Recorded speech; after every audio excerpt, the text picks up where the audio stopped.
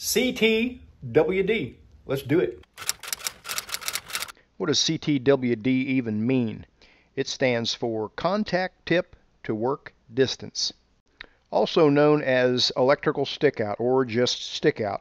It can be very important depending on the scenario. Certain mixes of gases, certain processes require the stickout to be just within a really tight sweet spot.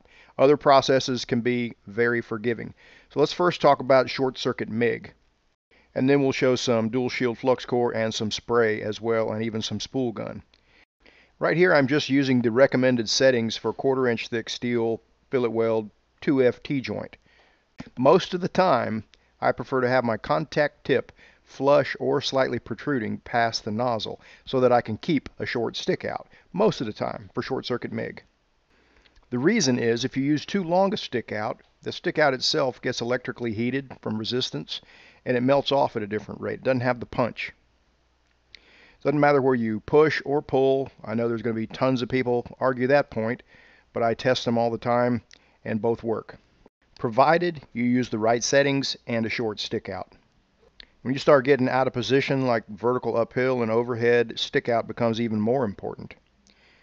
This is the little vertical T-joint, and a little hint here is I just basically used the machine settings, except I dropped down a couple of thicknesses and it was pretty dang close. Notice I'm holding a fairly short stick out, probably a 1/2 inch or less, and that, again, that's the reason for having my contact tip up flush with the nozzle. If you have it recessed, you won't have a short stick out. You can use a little longer stick out on thin wall stuff because you're not really so worried about penetration. You just you know, it's going to penetrate in 0.63 or 1/16, 16 gauge. Penetration is not an issue. You just want a good looking weld. So a slightly longer stick out is just fine there. But I wouldn't get carried away either way. Same settings would work just fine on overhead. You just probably have to pay a little bit more attention to your stick out. So here I'll use a nice tight stick out. Just punch right on up in there because I don't want it drooping and sagging. And fairly fast travel speed on this thin wall tubing works pretty good. Probably the main thing is I drop down to 0.25 wire for this thin wall tubing. That helps a lot. Let's take a look at dual shield flux core now. Your stick out's going to be slightly longer in most cases than it is for short circuit MIG, and that just helps it get a good efficient burn off. I'm going to show you a resource at the very end of this video, a book that lists stick outs and settings for all kinds of wire feed processes. It's kind of an old book. They think it's dated. I don't think so, but there's an old saying that if you want to get a new idea, read an old book. Alright, here is a root pass in a 3G plate with a backer, 1/4 inch backing strip. You can pause if you want to see all the details. Main details are 24 volts, 330 inches a minute using 0.45 wire. Not a whole lot of gun angle at first, and gun angle is one of those things that, for me anyway, it's always more than you think it is. The stick out is probably a good 1/8 of an inch longer than for short circuit MIG, and that needs it. It needs it to burn off efficiently. Here you can see we're getting a little bit more gun angle. Pretty normal, but it still works. For flat and horizontal, the stick out on dual shield can be pretty forgiving on certain joints. Here we're using a pretty darn short stick out. It's still working. You can see some BBs, some spatter here and there, but it's laying in there and it's going to be a nice looking weld, and the slag's going to chip off super easy with no prep. Usually things weld better with prep, but you know, let's get real. In the real world, if you're in business for yourself and you got a light coating, a mill scale, and you're using dual shield, it works. Up next is spray transfer. I was working with one of our welder skills instructors, Matt Hayden, on a video using 80-20 gas for spray transfer.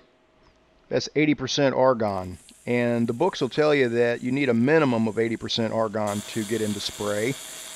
Maybe some argument on that, but you need enough argon. 75-25 gas won't get you into spray efficiently. I'm not saying it won't. You can't do it. It's just that it works a lot smoother and a lot better, and the sweet spot's a lot smoother if you have higher amounts of argon. A more common gas for spray is 95.5, 95 argon, 5% CO2. More forgiving, I think, in achieving spray transfer. You can achieve it at lower amperages. All right, here's spool gun. Spool gun actually, usually, I'm not going to say always, you rarely say always in welding. Usually you want to try to spray.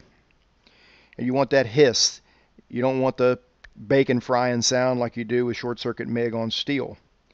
You want a nice hiss, a nice smooth transfer of metal. You know, for thicker aluminum, usually you use a larger diameter wire, preheat maybe, and much higher currents. But either way, you want to shoot for a spray transfer, and you're going to use a much longer stick out than you would for short circuit MIG. Here it's probably over 3/4 of an inch. So the stick out for all these different processes and different material types is different, slightly different. And some of them are very forgiving. But there is a really good book I told you about a little bit earlier, and it is this one right here. The Procedure Handbook of Arc Welding from James F. Lincoln Foundation. I don't have a thing to do with Lincoln. They don't even know I'm doing this. But when I find a really good resource and it's as affordable as this one's $30 on the bookstore. International shipping is crazy high, so FYI on that. But this book lists all kinds of parameters for all kinds of processes with the CTWD listed too. Hey, and one more thing. I support these videos with my online store at weldmonger.com, so I'd appreciate it if you'd go over there and check things out.